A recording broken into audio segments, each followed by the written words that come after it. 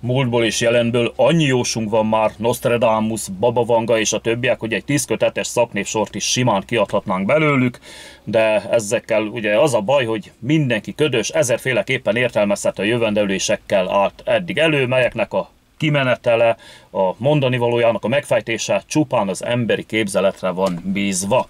Viszont most itt van egy úriember, tele van vele egyébként a net ezzel a cikkel, egy bizonyos Logan Smith, aki a Twitter oldalán még júliusban tette közzé a látomását nem értelmezhetetlen verselésben, hanem konkrétumokat emlegetve, hogy II. Erzsébet angol királynő 2022. szeptember 8-án fog elhunyni, ami ugye be is következett.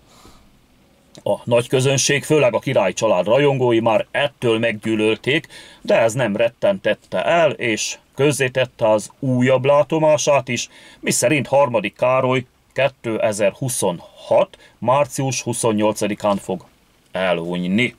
Na hát ez már végleg betette nála a kaput, a Twitter felfüggesztette a posztját, az oldalát privátra kellett változtatnia, mert egész Anglia és a királyi család rajongóinak tömegei akarják meglincselni. Fenyegetik, hogy nyugodjon békében, mert a britek már úton vannak érte, le fogják vadászni, mert senki nem jósolhatja meg Károly király halálát, egyedül Isten tudja, kinek mikor jön el az ideje. Úgyhogy most Logan Smith úgy érzi magát, mintha a középkori inkvizíció előtt állna. Hát ez van.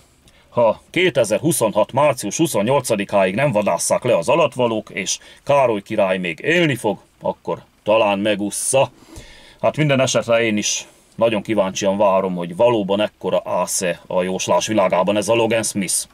Köszönöm a figyelmet, szevasztok!